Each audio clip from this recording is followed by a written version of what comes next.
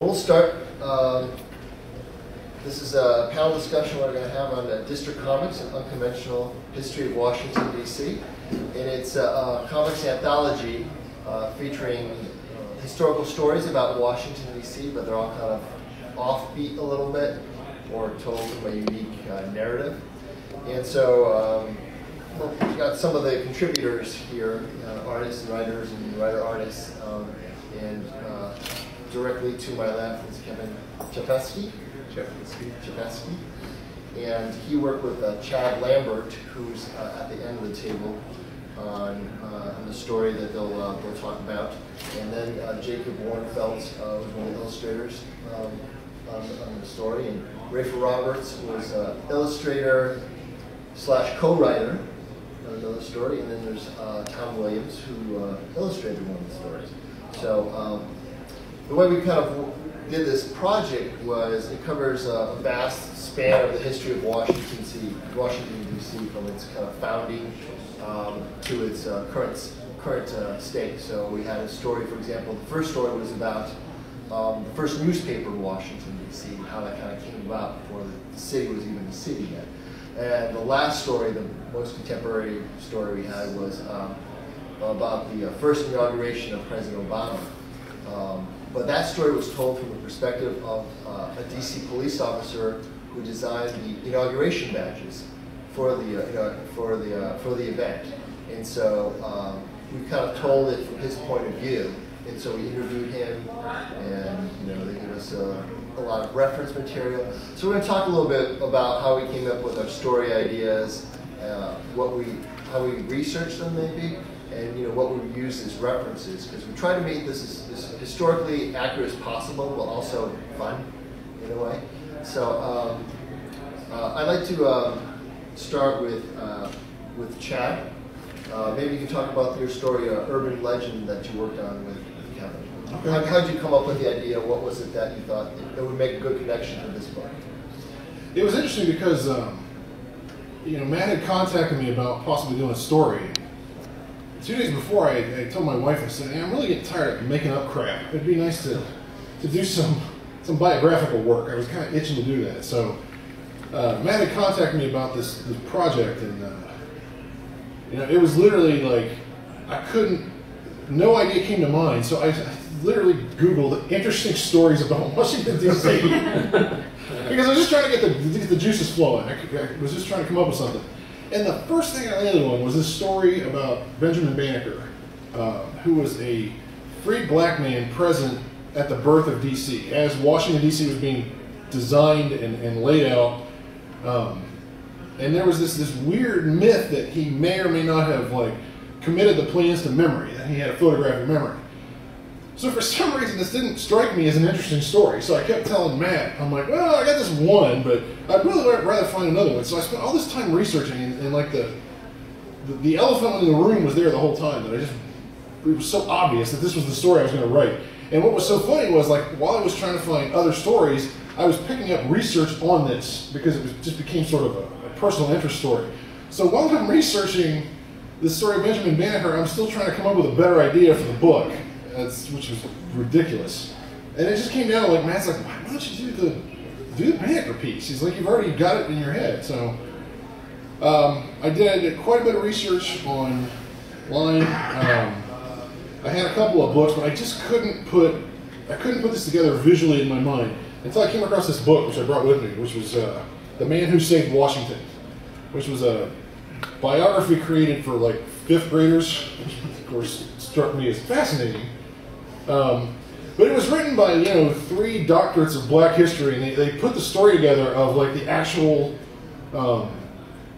myth versus reality of did he commit these plans to memory, and did he have a photographic memory. So it was a biography of his life with tendencies toward photographic memory. So it just struck me as just a fascinating story. That's how it was done before I realized I wanted to do it. So.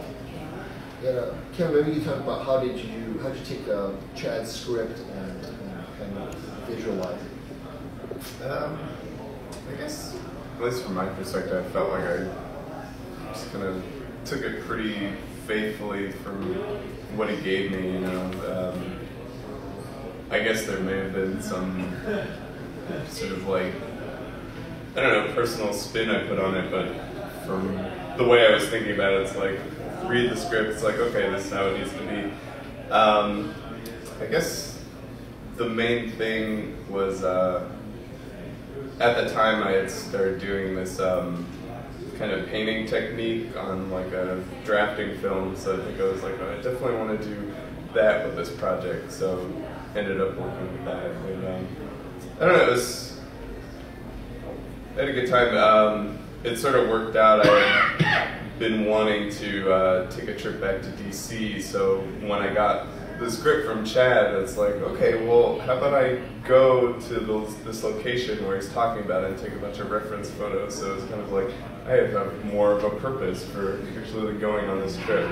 Because the way it's set up, it's sort of bookended by a contemporary setting, and dad is picking up his son from school, and then the son's talking about how they learned about Benjamin Banneker, and so I found where this school was because Chad like pointed out a very specific school, so I went there and I sort of started at the school and sort of traced a path, you know, however they would have walked home. I sort of took pictures along the way, so it was real kind of neat to be able to use all those photos as I was sort of putting together. And, what's that?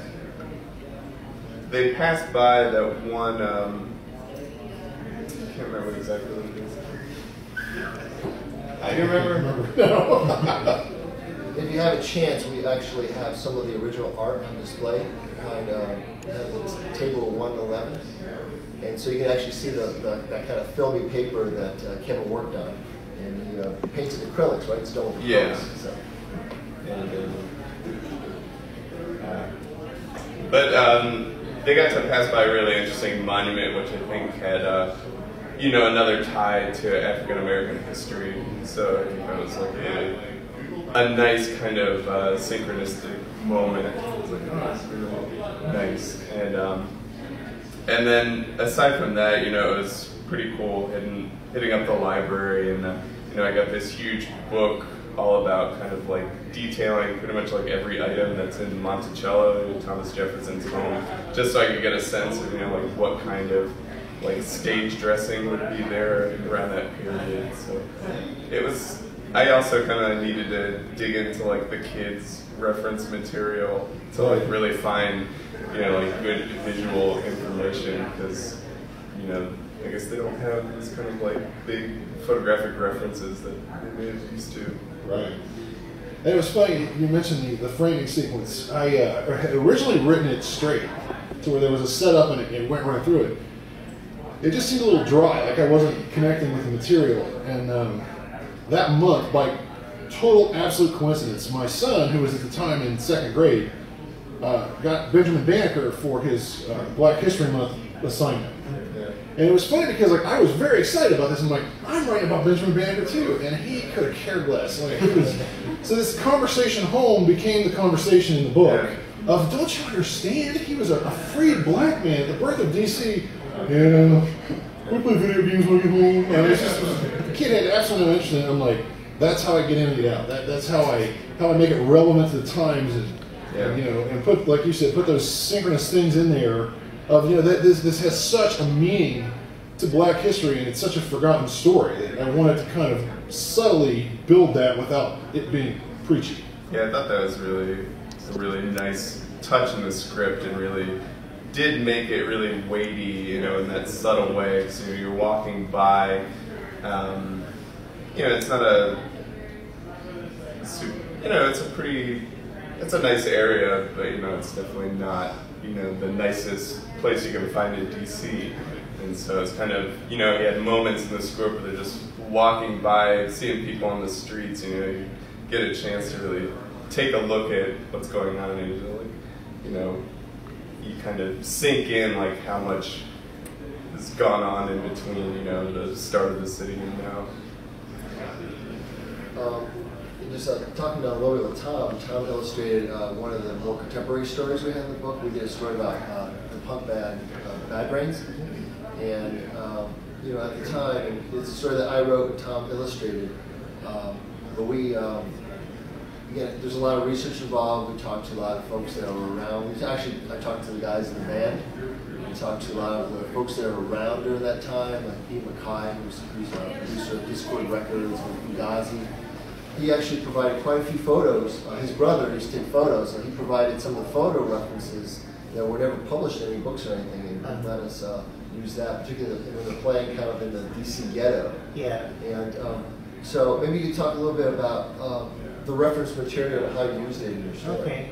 Well, what Ian provided was very helpful. I'm kind of music obsessed, so I love Discord, the label, and so I have like some reference already, especially like there was a shot of the Teen Idols in there, so I used that as reference in the story. There was like 2 or 3 documentaries on punk and the hardcore scene, and so just to get, I'm not really a stranger to the mosh pit, just to get that kind of rhythm and energy going in a lot of the crowd shots was very helpful. And I thought your style really fit really well with that story. Yeah. Like you said, it has that kind of energy, that vibrancy of just almost out of control, but not quite. It's just being barely contained. Right. And I thought it really kind of came through it. And, you know, again, folks, Tom has let us post some of his pages up behind table 111, so we can take a look at that. What was for you? What do you think was the most challenging thing to illustrate in there? Probably I was kind of attentive on what the musical equipment looked like. Like I kept trying to find a decent picture of like what the guitar looked like from that era. And it was always like a grainy shot of like a VHS. It's been like dubbed a couple of times, so it's really blurry. And I also used, well, just aesthetically, I Xeroxed a lot of textures, just like moving my hand and stuff, just to kind of mimic those flyers you would see. And I incorporated that into the look of the piece. And what was your favorite part to draw? Well, the lead singer has such an expressive face, so it was really fun to draw. Yeah, I thought. You know what I really the fact he's got that little gap in his tooth. Yeah, and yeah. He just kind of captured it really well in a lot of the panels. Well, that's him. Yeah. And just switching here a little bit to Rafer Roberts, who wrote a story about Truman. It's Truman. Just Truman. Just Truman. Yeah. And we had this other guy in DC, Art Hout, was a co-writer on that story, and Rafer was going to illustrate it. And then we kind of had some problems just reining it in a little bit. So kind of Rafer kind of came in and helped to put some parameters on it and just focus what we wanted to do. Yeah, well, what Art did really well is he researched the living hell out of the story. He had all these original, the story is about the attempted assassination on Harry S. Truman. And the background of it was he was getting ready to go to a dedication at Arlington. So all these newspaper reporters are going to meet him at the place he was staying because the White House was under construction. So it's like the same was like it was the most well-covered presidential assassination ever because all these news reporters were there. So there was so much material and direct quotes from everybody going there, and it was just fascinating. Like most of the dialogue is straight from the newspaper reports. So there was all this research, just trying to wrangle it into an 8-page story. Yeah, just so we did it sort of. Kind of the concept of the whole book is it's DC history from a common man's perspective. Yeah, or someone you had someone usually someone telling a story in some way. So I had taken just one of his reporters, like a young cub photographer who is very Jimmy Olsen looking, basically just covering it, taking pictures wherever he can, and then snippets of the witnesses in the background. And knowing that it was a children's book and it's basically just 8 pages of a gunfight and people getting killed, I'm like, all right, well, I'm like toning this down as best I can. bodies will be laying partially in the shadows, and just to see their feet. No big explosions of blood or anything. Just people going, "Ow, you shot me." I'm sure he's editor of Django Unchained. Yeah. Well, you know, I think one of the things in this book is just like, as you mentioned, anthology, you can't necessarily write a 25, 30, 40-page story. You know, you have to be very selective. You have to be kind of sharp on your editing, what to include, to kind of convey your message effectively and efficiently. And we had that in a couple other stories. That was like one of the reasons I kind of asked for your assistance on that was, you know, I think, like you said, art having raw material is there, but you know, with your experience working on your books, how do we kind of sculpt it?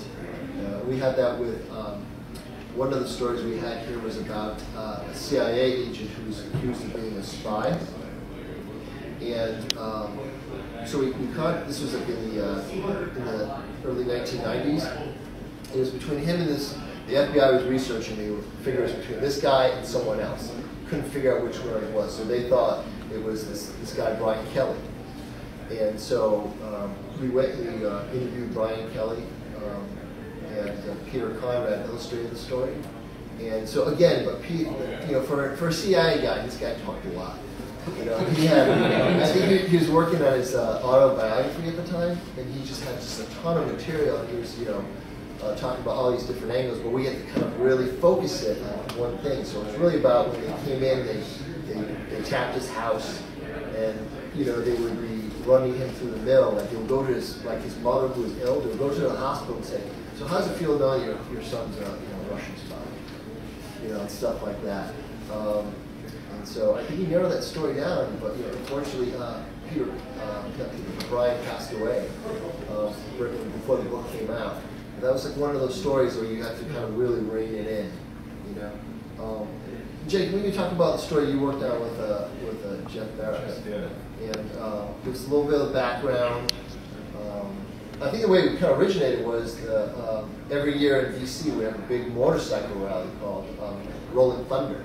It's mostly war veterans. It's Vietnam veterans. Mostly Vietnam veterans, but there's a lot more of the more contemporary era veterans as well to join. Seeing a lot more Desert Storm veterans. Yeah, Stuff like that yeah, nowadays, absolutely. So that was kind of the basis for that story. So maybe you could talk about, you know, what was your process working with Jeff? Did he just kind of just write it and give you the script, or did you guys collaborate? How'd that work? Well, it actually worked out really well. Jeff and I worked on a couple of projects together before, and he's a really detail-specific writer. Like I get a lot of scripts like from different writers, like when we did Trickster. Like I just got like a 2-page short story. It's like, hey, can you convert this into an 8-page comic? Jeff's was very specific. Every panel's laid out. Like this is where the camera angle's from. This is the kind of motorcycle this guy's riding. It was very, very specific. So, you know, sometimes that feels a little stifling. You know, you feel like you don't really get to express yourself that much. But in this case, it was really, really easy. It made the whole process simple, and then I could focus on things that I could work into the story. Like it was a color piece. Like I don't do a whole lot of color work. Most of my stuff's all black and white. So if you look at my stuff in District Comics, it's told through flashbacks. So all the foreground, all the present day scenes are blue, and all the flashback sequences are military era from Vietnam. I did it in green. So that was good. You can just tell us a little bit what the story's about. Oh, sure. So every year around Memorial Day in DC, there's a motorcycle rally called Rolling Thunder, where 250,000 motorcyclists ride from the Pentagon to the Vietnam Memorial. So I ride a motorcycle, and I'm the resident motorcycle artist in DC Conspiracy. So when Matt approached me about doing this, it was a couple of months before the event. So I went ahead and signed up, and I wrote in it with a bunch of veterans. It was great. I got to meet Sarah Palin. It was a fun day. You got to ride at 4 miles an hour for like 3 hours in a long parade. It was really hot that day. It was great. It was a lot of fun. Where did you start your ride from Fairfax or from the Pentagon? From the Pentagon. Yeah. I guess that's You're right. I guess it comes all the way from the west. Some guys ride out from like Cumberland or I guess further west. Yeah, they all come in from various locations. They meet at certain points, and they kind of go. And they kind of also get to know. Yeah, all the stages at the Dembicki parking lot. How'd you like driving motorcycles? That's fun. I love motorcycles. I pretty much stick motorcycles into just about everything that I'm working on nowadays. So I guess when you have one, you can run outside for a reference real quick. One thing I was talking with Chad earlier today about, kind of what people have liked about this book. I know you guys had, a couple of you had been shows and kind of, exhibited the book and sold the book, and as have I. And I think so far the feedback's been pretty good, because I think I think there's this desire for more different types of comics. It's not just as we talked about superheroes or even like alternative stuff. There's a lot of ways you can use comics to tell history, but tell it in a unique way. You know what I mean? And so, what do you guys think about doing stories like that? What's the folks that you talk to?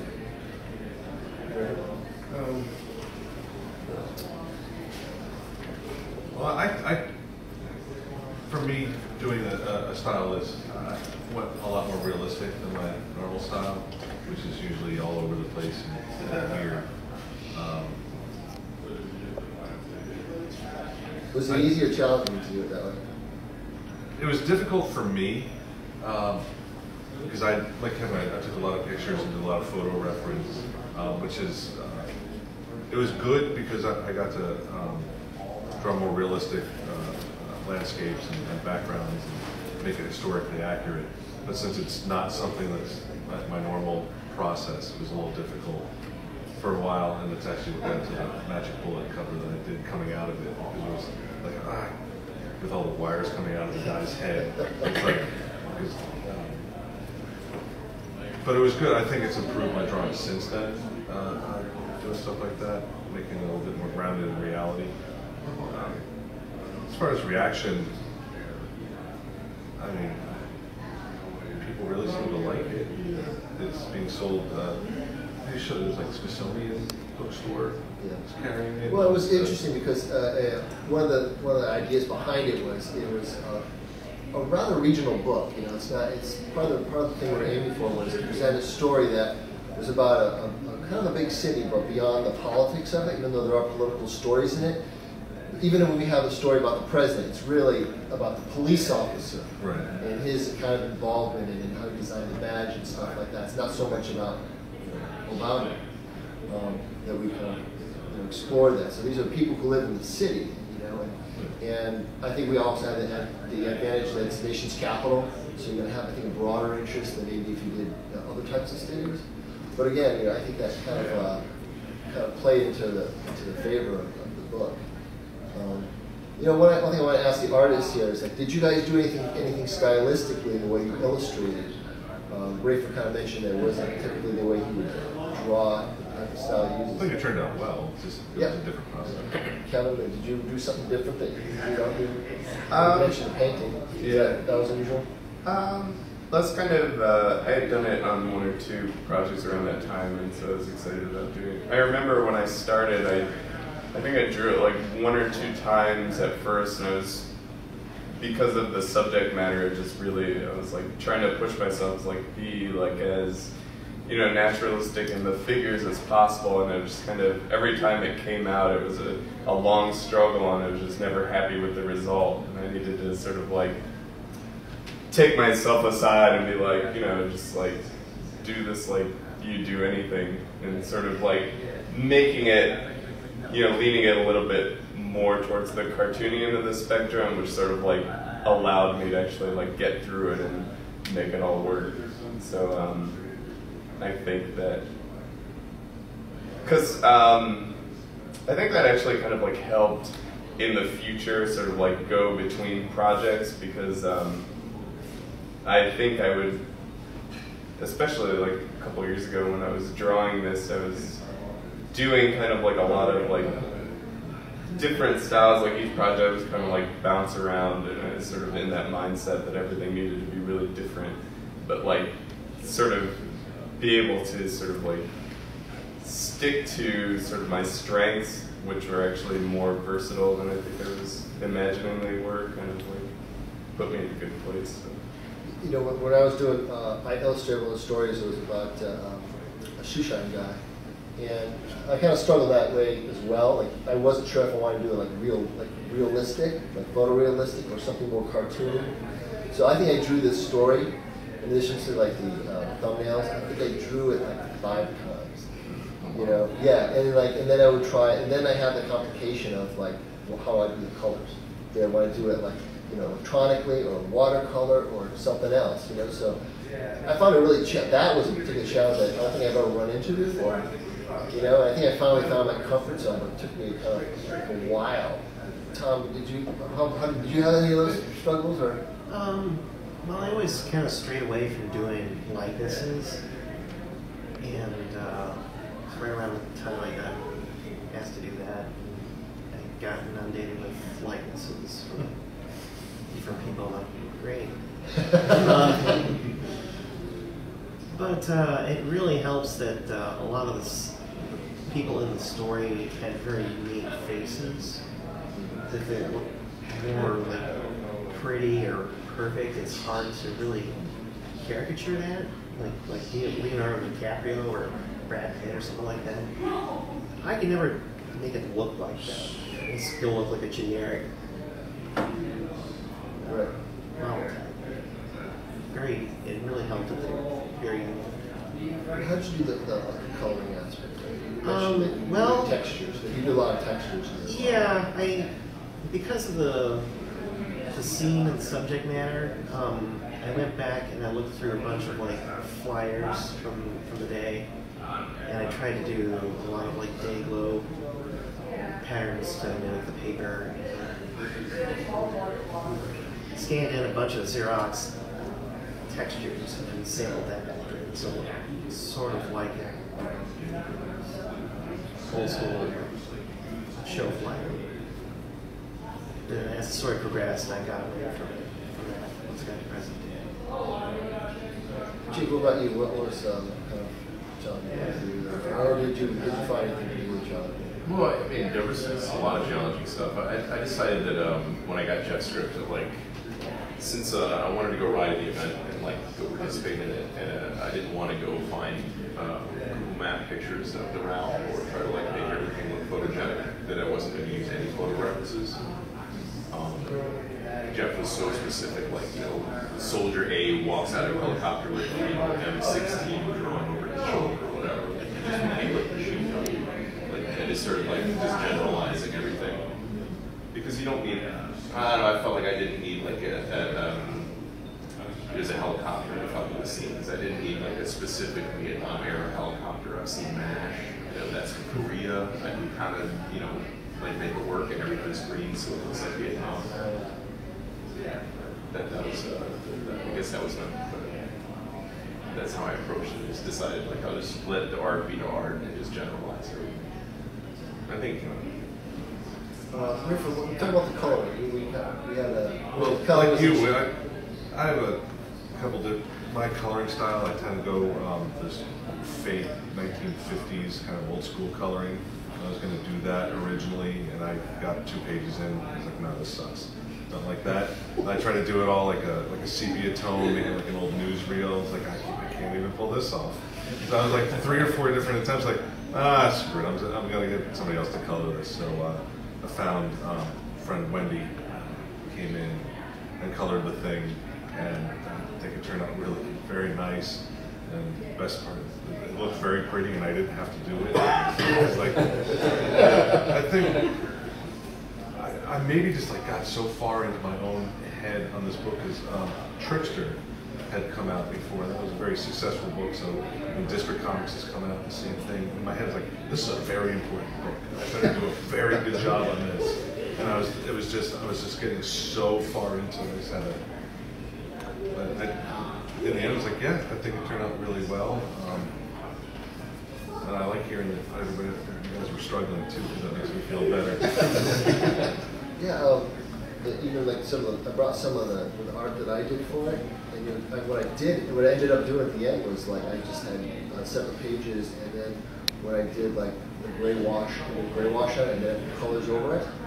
And so I kind of just brought it to show folks that it was just kind of a lot of mix and matching stuff. That it's not this one piece of perfect artwork the way it's done, and everything is, you know, it's gray washed and colored and all this kind of stuff. It's kind of like just putting it all there in different pieces together. So, you know, that's kind of interesting. Chad, maybe you could talk about. Do you remember what other stories you were thinking about at the time? You know, I can't. I was thinking about that before I came in here, and there were 3 or 4 of them floating around. Yeah. I think they wound up in the book. I think you were kind of pitching things I could have done. I think, did you pitch a Civil War one too? I pitched a Civil War. I think I may have pitched something about Sousa at some point. Okay, yeah. But I mean, everything was just dancing around this obvious one that I was going to do, and I couldn't hone in on it. And that's you know, as I edited this book, and, you know, my job was pretty much just to kind of manage and, you know, make sure that everything was kind of flowing. But the one thing that I wanted to make sure is that we didn't have too many stories of one kind of story. You know, for example, the way I asked each writer to maybe pitch 2 or 3 ideas, and then we'll walk from there, because I had like about 5 people pitch a Civil War story, and so we obviously can't have district comics that have 5 Civil War stories in it. So we kind of pared it down a little bit that way. But that was kind of interesting as well in terms of musician part of thing. You know, so I was definitely looking for different elements. You know, I wanted like a musical element, but I thought like having the contemporary punk thing was a little bit of a different take on it. And again, we included some of the neighborhood scenes in it from Anacostia, which is kind of a rundown low-income area in Washington. And these guys, I remember when I was talking to Ian and Dr. No from the band, and they were telling me they showed up, this is the projects, they showed up at projects, right? And this was like in '79 or something like that, with like an amp, and they would run the amp from someone's kitchen through the window, right in the courtyard, and they would play right there. And people would just like staring out the window going, what the hell is this, you know? Because it wasn't like, it was like, you know, white punk music sort of thing. It wasn't really like considered, you know, kind of black music. There was a black band playing this, and I don't know, that was just, it's just pretty awesome in terms of like, you know, they really kind of turned out the punk scene, and it really influenced a lot of musicians in Washington. So, Rafer, I want to go back to Truman. Okay. So, what type of references did you use for your material? Like Kevin, I went down to DC. I'd probably benefit a little bit more. I live about an hour outside the city. Went down, and it's killing me because I'm blanking on the name of the house where he was staying. But it's still there. The White House was under construction, so Truman was staying at this house across the street. It's now probably got a museum and everything inside. And I just stood out there and took pictures from every conceivable angle that I could, standing back and getting closer, and then going like across the street, and then doing like panoramic to see where the White House was in relation to this thing, and like what the buildings in the background looked like. I was like just going way. I probably took like 200 or 300 pictures, used 6 of them.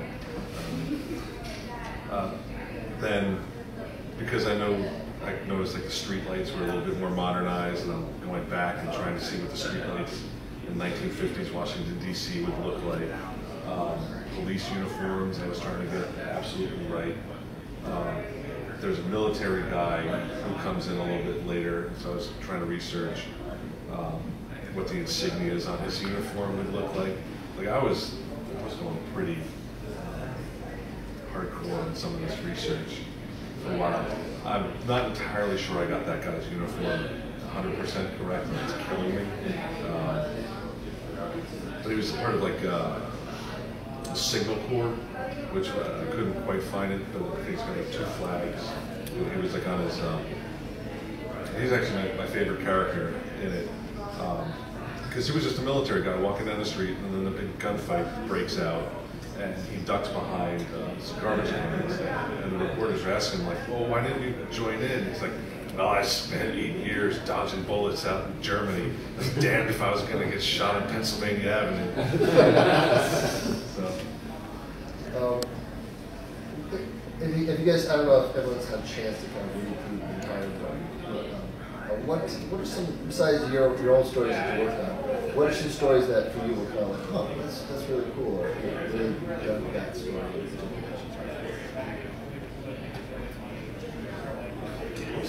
Art styles. Like I really like. I tend to like this. Not read the stories, but just look at the art. Like I love Kevin's art. It's so organic. And story. Beautiful. We had a couple of these stories. We have an alternative newspaper in Washington. They picked up and we ran a couple stories made as they were, which is pretty cool. Yeah. You know, for them to pick up a story and just run the cartoon pages as they were, it was kind of like, I think it was a little impressive. But I think that also kind of talks to just comics in general becoming more seen as kind of a form of artwork, and a form of literature, and a form of communication. Yeah. You know, that they kind of, it's kind of a fun way to present it too. You know, I think that libraries and schools are producing challenged with ways to present material to students to make it interesting. You know what I mean? Whether you're, you know, a person who reads very well, or you know, English is your second language, or something like that. Yeah, you say schools been picking these books up. Yeah. And you know, I was at a school recently, and I was talking to some of the parents, and this one guy, Tom, he was looking through it, and you could tell he was being kind of skeptical, and he saw the Bad Brain story. You got a Bad Brain story in here. This is great. And he's like talking to his kid who's like an eight-year-old. He's like, look, they got a Bad Brain story in here. That's great. How did you, Rafer, how did you approach the way the story was? How did you decide how you wanted to shape the story? Going back to that. Well, the original treatment was kind of all over the place. Part of it was told from the point of view of the assassins. Part of it was actually Truman himself narrating it, and then some of it was the cops. And it was basically, it seemed the heart of the story, because of all the research, was the reporters. And there was so much reporting that it was very easy to be like, well, it should be told from that, the people reporting the story on the scene. And the story itself isn't structured in a way that you're very familiar with who the assassins are. I let the text piece at the beginning tell that part, but just I wanted to convey the chaos of the scene and how, holy crap, that guy's getting shot over there. Is there a second guy over there? And then people are running around and all during the time just trying to keep your head. And at the end, after all that chaos, Truman just comes out on the stairs, he's waving at everybody. He just walks into his car. It's like, yep. He has a good line. It's like, when you're a president, you have to expect this sort of thing. So he just gets in the car and drives away. And he was going to like an event that was already scheduled. Yeah, he's still going to go. So he's like, we gotta go.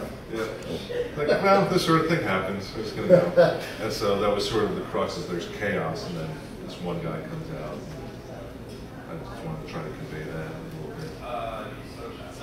Tom, what the story that on the Bad Brains, did you find it challenging to kind of draw that? Or, I mean, how did you see the story flow for you?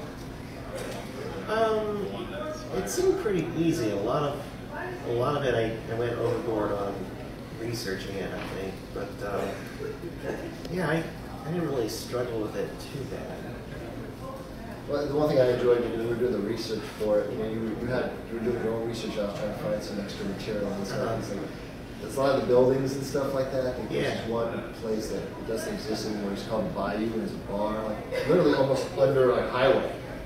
You know? Right. And so I kind of like the way you kind of incorporated that into it, and that element of produced through backflips and stuff like that. So I thought you captured, like, again with the, I think it was like 9 pages that we did for that story. Yeah. To kind of really cram it in with just the essentials, you know, to kind of convey that energy. That way. Chad, I think when you were doing your research, how did you, besides that book, did you use any other type of material, or what were you looking for in particular? I had 3 different books I was reading at the time. Again, this was before I decided I wanted to do it. I just got into it. But this was the one that kind of honed it in and focused what I wanted to do. My concern as I was reading it was, how are we going to tell this story visually? Because it's not a very interesting visual story. I mean, it's a French architect quits, and this guy may or may not have remembered what he drew. I mean, it was hard to convey visually. So I remember when you had sent me artist samples to talk about who I want to work with, I looked for someone that had that had a really fluid style that sort of made pedestrian scenes look interesting, and that was with Kevin. I remember when we talked initially, there was, I think we all probably maybe ran into this, like conflicting material. Yeah. How did you handle that? There was a lot of, this whole urban legend thing of Banneker's involvement in recreating these plans that the French architect had walked out and had quit, and they thought they could go ahead and just, build it anyway based on what they had. And allegedly, Benjamin Banneker had a photographic memory and drew these plans out in a matter of a few hours. But there's really like almost a Republican-Democrat debate over his involvement in that design work. So it was interesting to read the proponents and the opponents, and that was fun. So I kind of presented it in a balanced way that showed both sides. But the research I came up with leaned very heavily toward he had a very specific involvement in recreating his plans. But this was a man who was probably a genius anyway. One of the things that the most fascinating thing I read was how he taught himself astronomy. And I almost wanted to write about that, but that had nothing to do with Washington. But I had Kevin, I put a panel in there where he was doing it. Like, he taught himself astronomy by taking pieces of glass and putting them up against the night sky and marking it with chalk and wax pencil over the course of like 3 years. Like, that's archaic, but I mean, it would take such a strong mind or a photographic memory to be able to teach yourself that from those bizarre ways of mapping the stars, that to me it leaned toward that he could remember architectural plans. So I put that in there subtly to set up that this was a brilliant man, besides the fact that he did this, that he built a clock out of wood that worked. Like, a wealthy friend of his had a clock, and he liked it, and he borrowed it, and for 2 days he took it apart, remembered what all the parts were, put it back together, and then whittled one out of wood with like working parts. And the clock worked for 150 years after his death. That was fascinating. He was a fascinating man.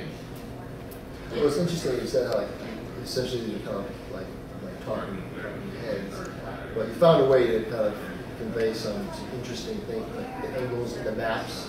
I remember you were sending me questions about, is this northwest, is this how the streets go, do they go to left, or, you know what I mean? I confused myself with a map of Washington, D.C. because the way Banneker memorized the layouts was north, south, east, west angles. And he could remember angles and rebuild the streets. So as I was reading this, I got myself confused as to which way everything was in Washington. So there was a Friday afternoon where like Matt and I were back and forth. I'm like, so if this is north, this would be northwest, because I couldn't figure it out myself. Well, I've driven there many times. I still can't figure it out. Oh yeah, I can't imagine trying to drive through there. It's a piece of cake. It's immersion, man. You just jump in. It's okay. Yeah, I remember drawing that page. I was excited to do this big splash page where he's got like the whole map laid out, and it's basically like recreating this old vintage map drawing, and then all the bits of text he's sort of listing off, like ticking off little different places. And I'm like, okay, then I need to find where these actually are, so I can like place them near where they are on the maps. Yeah, I think that's one of the challenges when we actually do like historically based stories. It's like you want to make it as accurate as possible, but I don't think want to go over the minutiae so much that it kind of like pulls you away from what the story is. So I thought that was I thought I would kind of pull that out. But does anyone have any questions they'd like to ask us about the book? I do. Yeah, thanks for asking. I've got a couple. One of them comes from my real ignorance of this book. I've heard about this book, literally haven't read anything other than the space book just an hour or so before this panel. I was like, I need to go to that. That sounds really interesting. Hearing you talk about the fact that when you were drawing the assassination story, the assassination attempt story, and the violence that you toned down, I think what you said is because it's a kid's book. Well, it's not so much a kid's book. I think I simplified it. It's geared towards more scholastic things, and it's a history book. Gotcha. Which was my question. Putting it together, when you decided this is the kind of book we want to do, was that the goal? You kind of wanted this to be in. I mean, not that we couldn't all read it and enjoy it and have a great time, but that you were aiming to put these in kids' hands. I don't want to do anything that would prevent it from being put into kids' hands. It's more. That was the purpose, because with this particular publisher, previously I had another anthology, Trickster, Native American tales that were told by Native Americans specifically for this book. And so I think the publisher had really success reaching a particular market with libraries and schools with that. So we were trying something a little bit different. What kind of spawned this idea for me was I actually did an initial mini comic about a Victorian mansion in Washington that used to be owned by this brewmaster. And the museum is now, or the mansion is now a museum. And it's really a fascinating story. He's got a salamander on top of the terrace. So when you walk in, he lived to be 102 years old. He was around, his business was around the late 1800s through the 1900s, so he had to go through Prohibition. During Prohibition, they were actually selling, ice to the federal government. That's how he kept his business. They were selling ice and something else. I forgot what. But then Prohibition was overturned, and he started working his time again. So the idea was really we had such good success with that. I knew there were other stories like this in Washington.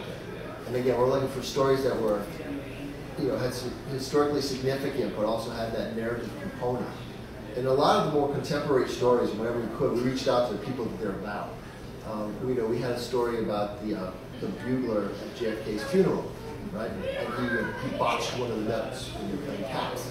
So the woman who wrote that, her husband was in the band when that happened. So he knew the family.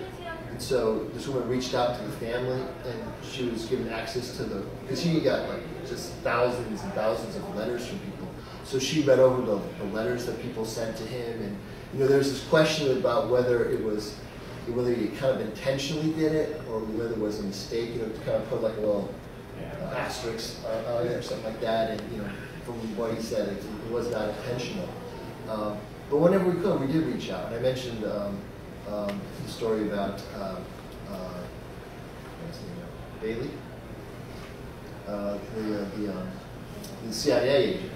We talked to him, and he didn't live too far away from my house, so I used to go over there and just kind of chat with him and stuff. And you know what was ironic about that whole thing? All those spy guys, the Hanson guy that got caught, and Bailey, and there were a couple other guys in the late 80s. They all lived in the same rough neighborhood.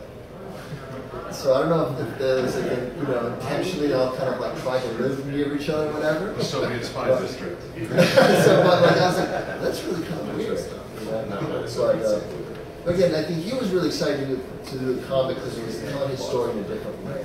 He had his autobiography that he was working on, and I think he enjoyed the book. I have a question. How did this come together? Are there other projects for other cities that are like this, or is this something that's been pretty unique? And are there other people interested in doing other cities and that sort of thing? I hope so. I think one of the advantages we had was the fact that it's really a story about local people, but it's the nation's capital.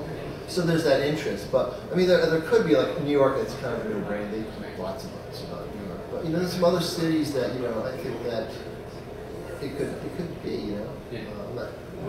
The reason I chose to work with folks that are in this book that either they live in DC or they have lived in DC, or they know it really well, like maybe they have some relatives. I think that was important because you have to, I think, visually like know where the monuments are. You know, the Washington Monument is not 20 feet from the White House, even though it might look that way. I was surprised when I went to DC for the first time. I was like, right, and so again, we're trying to be kind of truthful, and so I think you have to have people who kind of experience it. Like Jake said, he rode in Rolling Thunder just to kind of feel what it's like. yeah. But yeah, it'd be great if folks can do it. You know, I think we might be working on another project related to district comics, but maybe in a different type of format. Because locally, we've had a lot of interest in it. You know, a lot of school teachers and libraries say, hey, you know, you guys gonna do something else, or you know, why didn't you do this particular story? And that's another thing when you do anthologies. There's also people who come out with, you know, criticisms. I haven't heard anyone say, like, well, technically this story was, you know, not right or whatever. But I had other people kind of say, like, well, what about other different races in the city? You know, like, well, you know, that's part of the nature of the beast in anthology. You try to give people a little bit of flavor of what's in there. Hopefully, you know, this will inspire folks to kind of research the city or I think too, like the nation's capital kind of gets, you kind of forget that it's an actual metropolitan city. You know, people look at it and just see like the Capitol building and all the government business that gets done there, but like it's, you know, it's a major metropolitan city. There's a lot of people living in the district that don't have anything to do with it. I was at a store in Baltimore doing a signing for these things, and the woman said, "Oh, what's that?" I said, "District Comics," and she's like, "Oh." And I think that reaction was more toward like the political squabbling that goes on in Washington, rather than, you don't have to go too far out of the city, out of the downtown proper area where the government buildings are, to see, like, you know, just what the city is really like, what the people are really like. Yeah. It reminds me of it's an Ian MacKay quote. He was talking about, you know, like DC is his city and it lives there, and but you know, and the public consciousness is just like the seat of the government. But he was like, you know, for me, it's just like the weather. You know, it's like, all right, the seasons are changing. Like somebody moves in, they move out, and somebody else. I worked for a publishing company briefly, like right around the corner from the White House, between the Bush administration and the Obama administration. It was weird to see Lafayette Plaza, like, or the park rate change from protesters to, like, you know, picnics. One more quick question. I just wondered, I know that Fulcrum's putting out colonial comics, and a lot of those stories are being written by historians. And what was the accountability on the writing team when it came to research? Did you just sort of, are you guys all like, you just write comics and you decide to tell these stories, or what did that look like? Well, again, sometimes we had, you know, it was a mishmash of different writers, people who were like, are experts in these fields, or if they want to do their thing, you know, do their own research. And I really made an effort to make sure people were kind of accountable, doing the best possible research they could. You know, so people that were, you know, folks that were passionate about it, you know, like Chad did his kind of research. And there's some stories that we actually researched that we decided not to do because we couldn't, like, we felt uncomfortable with some of the facts in it. We were going to do a story about a type of haunting, and we found out that, you know, there was no documentation. So, anyways, thanks everyone. Thanks for the panelists and for everyone. We're going to have to wrap it up because the next panel is coming in. Thank you.